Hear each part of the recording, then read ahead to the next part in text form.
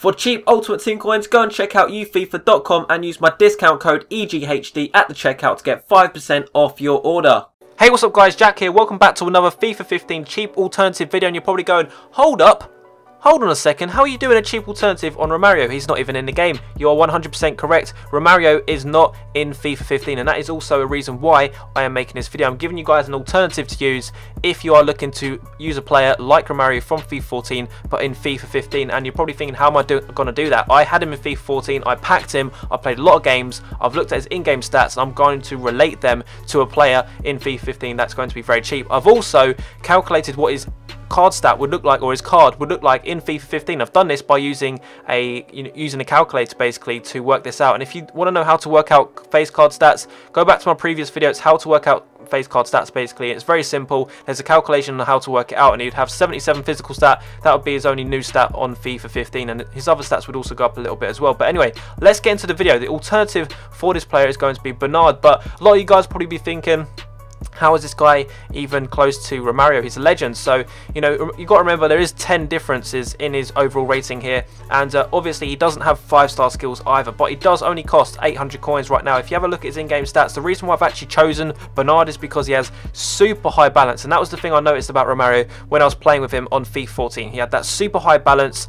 His finishing was like 99, which was ridiculous. I don't think any player on FIFA 15 at the moment has 99 finishing. But his in-game stats of Bernard were absolutely crazy. He's 5'4", so he's very small, which is very similar to the way that Romário is and the way that you've got to play with Romário. And things like his dribbling is just insane. As you can see on the screen, we are showing you some clips here where Bernard just literally, balance is a new thing in FIFA 15. It's the reason why Messi is as good as he is, and also Pelé is better this year, because they are both quite, you know, very small players in terms. Well, Pelé's a little bit taller, but they're both small players with a low center of gravity. They have the balance, and basically what balance is, it's your center of gravity, and it's kind of like the way that FIFA work it out is it's like having strength for small guys. That's kind of in you know, very simple basic words, that's what it is, and that's why this player is so effective. I played him in a cam position. Of course, Romário is a striker, so you can play him in a striker if you want, but I wanted to play him in his natural position just to see how he'd go, and he scored a lot of goals in this position anyway.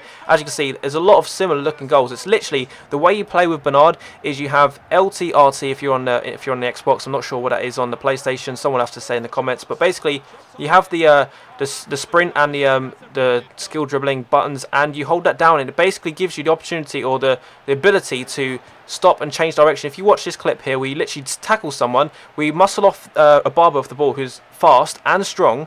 Remember that he's like, this guy has 21 strength. He's just muscled someone off, and now look at him. He's sprinting one way, stopping here, going back the other way, and he takes a shot from outside the box and scores. This guy is absolutely amazing. But if you are looking for a 5-star skiller that's also cheap, obviously Costa you can use as well. But he is kind of like, I'd say, it's more of a Pelé than a Romário. But again, Romário and Pelé are very similar in a lot of aspects as well. So you can use either. But if you've already got Costa on your team, you're looking for someone else, definitely pick up Bernard. Absolute legend of a player. Well, not literally a legend, but you guys know what I mean.